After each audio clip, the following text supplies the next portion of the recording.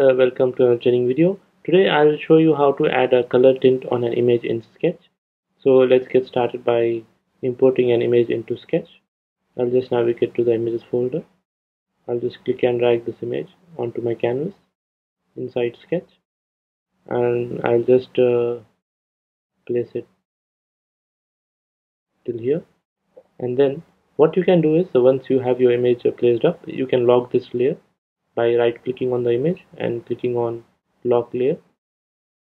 On the left side, you can see that a lock icon has come next to this image, which means now this won't be movable. You can't move it around, and it won't conflict with any other objects you place on top of it, or any text object or any other kind of images you place on it.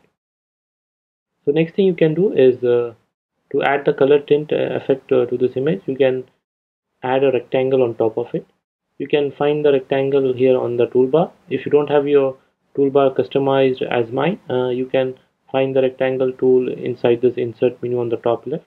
Click on insert, go into shape, and click on this rectangle tool. Just click on this and then click and drag all the way across the canvas like so. Right now the color is set to gray. We'll just change it now. The properties of this rectangle, you can see it on the right side here. You can uncheck the border color, and the fill is this, the gray which you are seeing now.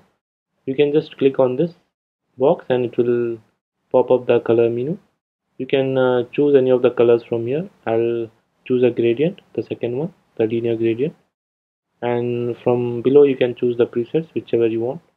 I'll choose green for now, and now you can see the image behind it by decreasing the opacity, which is the transparency of this object, by coming up to this option which says opacity. It's now set to 100%. You can drag the slider to the left and you can see the image is appearing with that green shade effect we just added. It depends on what how much you want.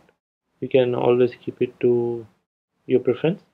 I would just leave it around to 40% for now. You can also set the blending modes. You can try it out. Right now it's set to normal. You can darken it and you can see the effect getting applied on the image. So it depends on what type of effect you want. You can play around the settings, and this is one simple and easy way to add a color tint in Sketch on any image. So I hope you guys have learned something from this training video. Please do shoot me an email if you have any questions to ask. I'll be posting more videos soon. Thanks for watching, guys.